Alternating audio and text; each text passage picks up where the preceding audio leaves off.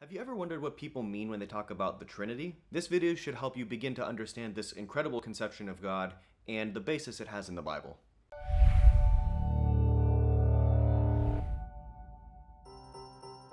There is one God, Father, Son, and Holy Spirit, a unity of three co-eternal persons. God is immortal, all-powerful, all-knowing, above all and ever-present.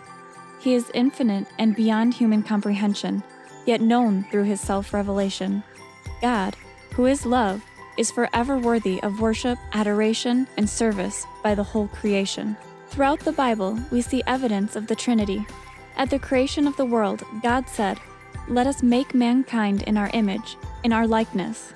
As Christians, we are to complete the Great Commission in the name of each member of the Trinity. Therefore go and make disciples of all nations, baptizing them in the name of the Father, and of the Son, and of the Holy Spirit. God the Eternal Father is the Creator, Source, Sustainer, and Sovereign of all creation.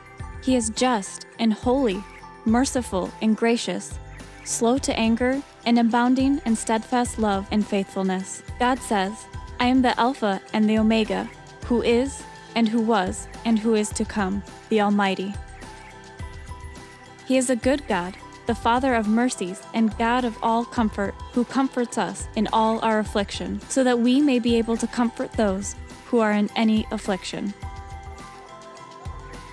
God the Eternal Son became incarnate in Jesus Christ. Through him, all things were created, the character of God is revealed, the salvation of humanity is accomplished, and the world is judged. Forever truly God, he became also truly human, Jesus the Christ. He was conceived of the Holy Spirit and born of the Virgin Mary.